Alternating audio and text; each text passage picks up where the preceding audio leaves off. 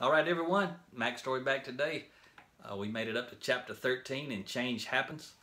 And chapter 13 is initiating change.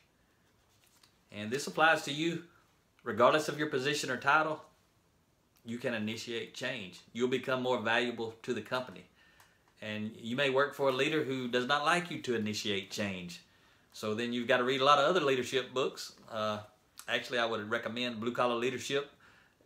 Leading from the front lines would be a great one for you to read to help you learn how to lead your leader. That's really what you learn to do, which is really, you have to learn how to lead yourself well regardless of what type leader you have. And so that's how you can initiate change when maybe the leader don't want you to initiate change.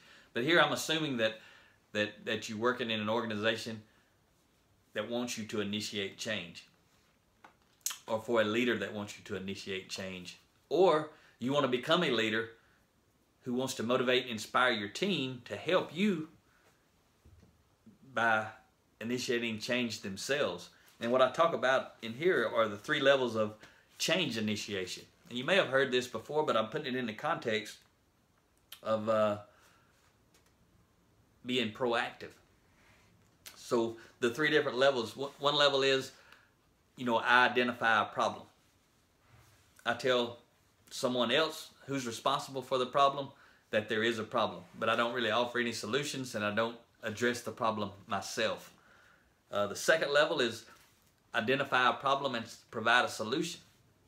I see something's wrong, and before I even tell anyone else about it, I think on it intentionally and come up with a solution.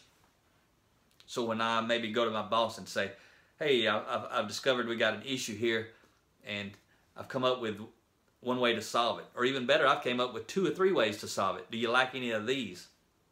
What's happening is your leader sees that you're not just someone who points out problems, you're someone who they can depend on to help solve problems. Therefore, your influence increases. The third way is identify a problem and solve the problem. The best thing a leader would love to hear is when you pass by it, or when they pass by you, you may stop them and say, I identified this problem last week, and either I by myself or I with our team, we developed a solution, implemented the solution, and addressed the problem. It no longer exists, but I'm just letting you know there was a problem.